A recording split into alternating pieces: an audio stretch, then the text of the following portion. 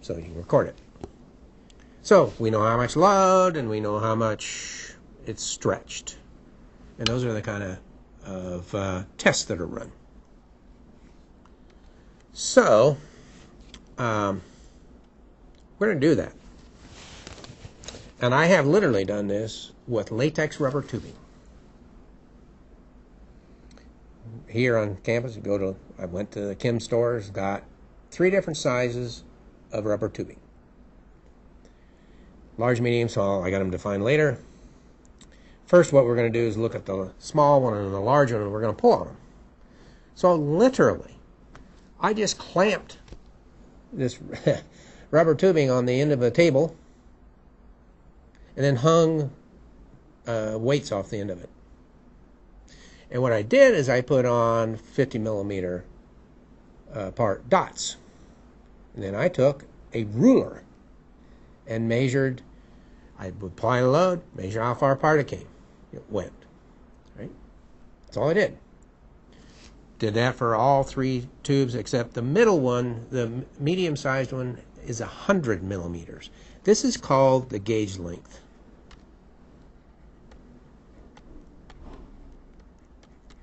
Okay? So, what we're going to do is go to the next one. And I've got all the... You're going to have to do something like this, okay? For your homework. The 3 pieces of homework you got to do. So, what we've got are, for instance, this is the small one. I've got the inside diameter and the wall thickness. I figured out what the cross-sectional area is. We're actually now going to try to give you another reason why we use P over A. I mean, I kind of gave you a logical reason, which is good. But now we're going to come at it from a materials point of view. I have 3 different sizes of tubing, but it's of the same material. So what I need to take the data I'm going to get, and I want to get some kind of material parameters out of this. But my results from this are just going to be kind of not the same. So, but somewhere in there are some material properties. So what I've got here is, I put on some masses and I changed them to force. And here's the lengths that I measured. And then here's the change in length, because that's what's important, right? How much was the change in length? And then I did that for the large one, and then I plotted them. A force versus change in length. I don't think those are the same. This is the large one. Essentially, I went up to the same force, weight. It doesn't stretch as far, right? Makes sense. Smaller ones stretch further. I don't see a material parameter in there other than that they kind of bend.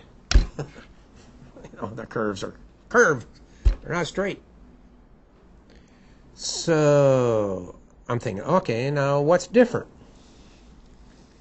What's the only thing different between those 2 tubes?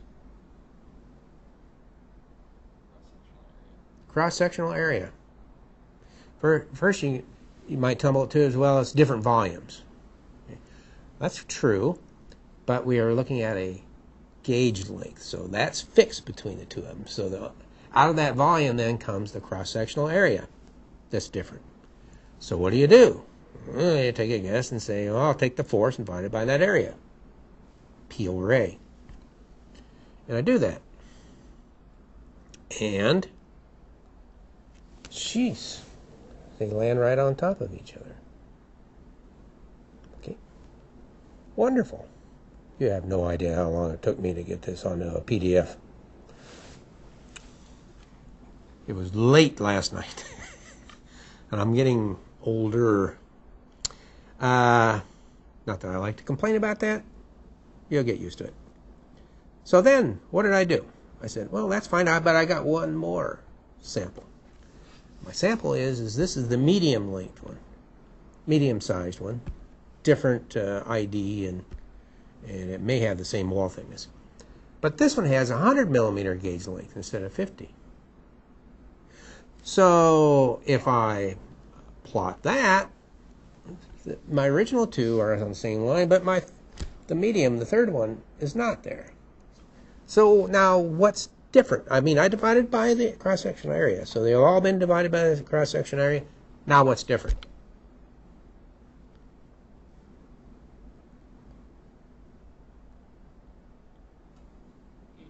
Gauge length.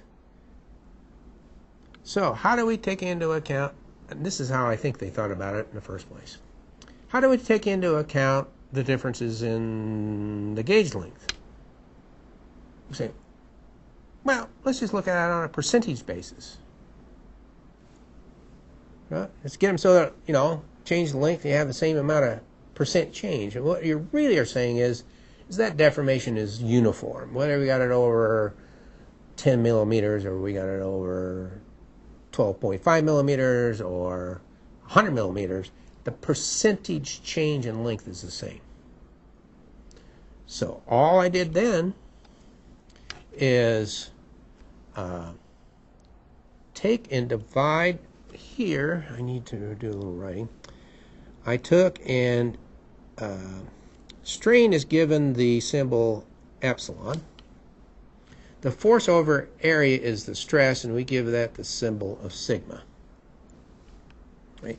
And strain is equal to change in length over the original length. You don't divide by the instantaneous length. That's a different kind of strain. We use the simple one.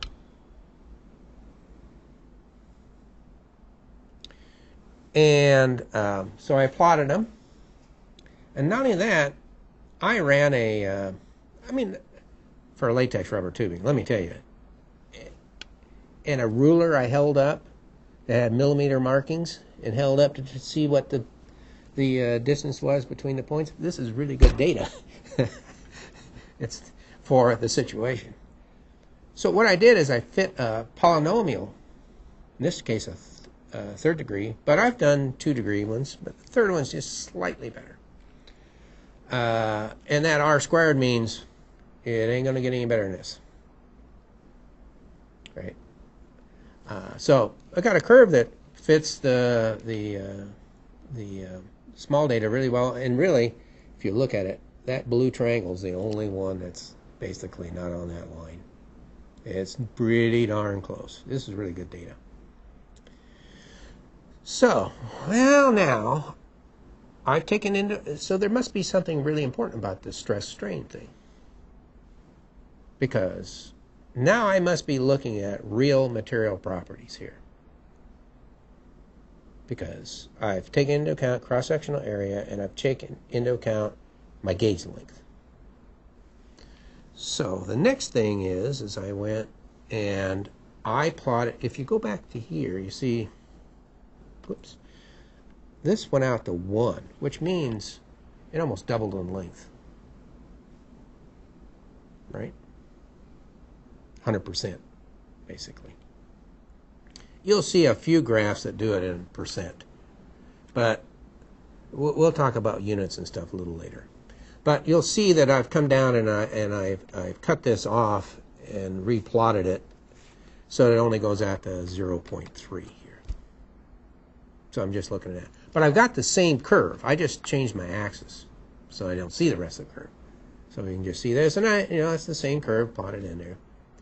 And then what I did was I took the derivative of that equation because I want the slope of that line.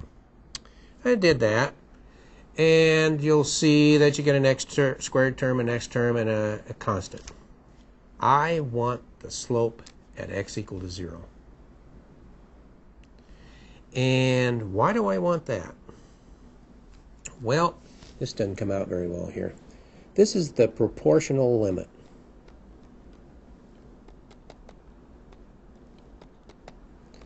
Really meaning the strengths. Now, some books, and I actually like this, use S for strength. It's a limit, okay? You don't want to go beyond this stress, which is right here, which is about 1, we'll come back to units, megapascals, right?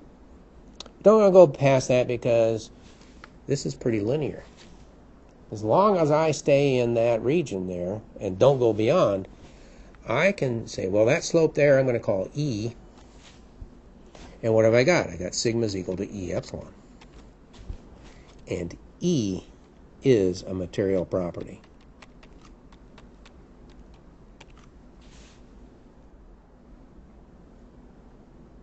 Okay?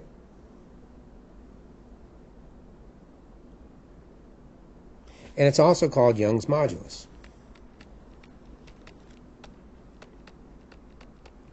So, what I do is I set at x equal to 0, dy dx equals E. And in this case, it will be the 15.56. That's the slope of that line. One of our most